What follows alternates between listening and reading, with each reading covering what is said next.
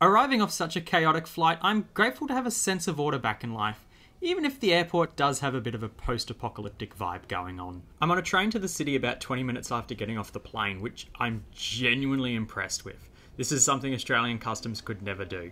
Although on the way I managed to kill a train ticket. I think my AirPod case wiped the magnetic strip on it, so I just kind of stood there and had an awkward conversation with someone to try and get out of gate and buy a new ticket. Get to the hostel and have a nice time sitting there waiting for check-in until this guy sits next to me and starts chain smoking.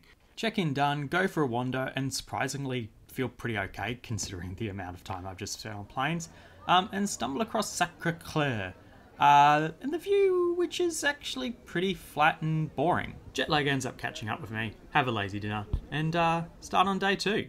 I have a timed entry for the Eiffel Tower at 12. So wandering through this park and driven by my urge to go up tall things.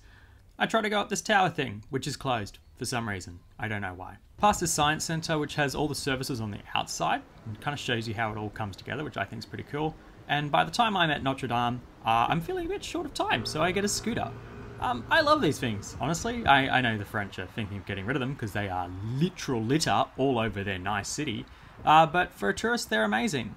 Plus, every city seems to have 2 completely different companies offering them, so I basically used free trials for the whole trip. Get there with plenty of time in the end, in fairness, and am greeted by this kind of ominous message about the view. Head up, and it's okay in fairness. But if you really want to see the view, you can probably find something better than what my iPhone can take. Rain starts coming in, so I jump on this boat that goes up and down the river. The audio guide situation is weird. There is headphones, which don't work, but there is also a web version, which didn't seem to match what was actually going on. And then they also just announced some parts. Needless to say, I was very confused. After the boat, the rain luckily mostly clears up, go up to the Arc de Triomphe, and there is people literally lining up in the middle of the road.